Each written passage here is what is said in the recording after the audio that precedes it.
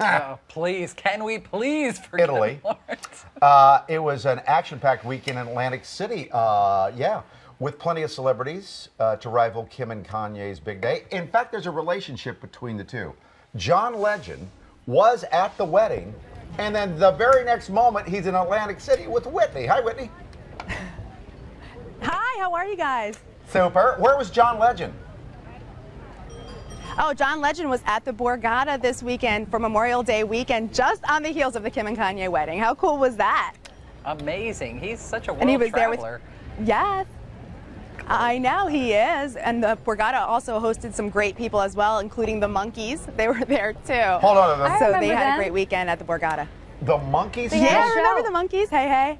Yeah, they still tour without Yeah, Davy they did Jones. have a show. That's true. Oh, did you get a pic of them? Yeah.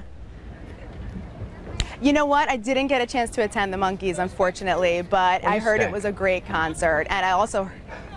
What? I'm sorry, I didn't hear you. Did you get a pic of Chelsea Handler? Because I know she was there.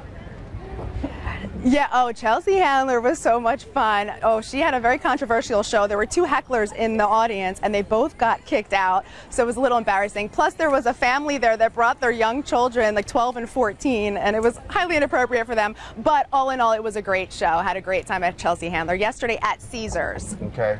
You seem to have this fascination with Juicy J. No, that's you, Mike. You're Juicy J now, right? According to last time.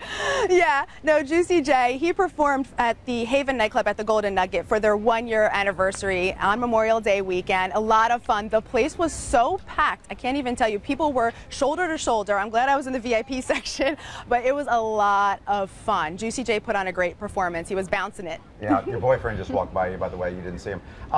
You run into Billy? Oh. I'm sorry, say that again. I didn't hear you, Mike. Billy! Billy Gardell.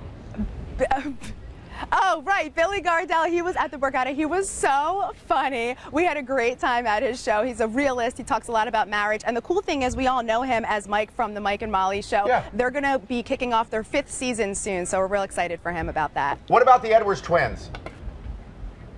Oh, the Edwards twins are so cool. You have to go see them. They perform almost daily at the New Claridge Hotel in Atlantic City. I love them. Eddie Edwards and Anthony Edwards, they're twins. They can do female, male impersonations. Everybody from Cher to Barbara Streisand to Bette Midler to Sonny Bono. Everybody. You have to see their show. They're an amazing, amazing group of guys with great talent. Highly recommend going to see them at the New Claridge Hotel. And I heard about this place. I must go to a new swinging kind of lounge place. Yeah? It's called Bar A. Yeah. It's down at the Boardwalk at Mississippi, right? Yes. That's correct. They actually took over the Trump Plaza Beach Bar in Atlantic City, and now they're called Bar A, which is short for Bar Anticipation. Now, there is a Bar A up in North Jersey that is very popular amongst many of the crowds. So now they're in Atlantic City, which is cool. They're going to be bringing their DJs and talent back and forth. It's a lot of fun. I'm glad it's in Atlantic City this year. That's cool. Hey, Whitney, have a great, great day. Yeah.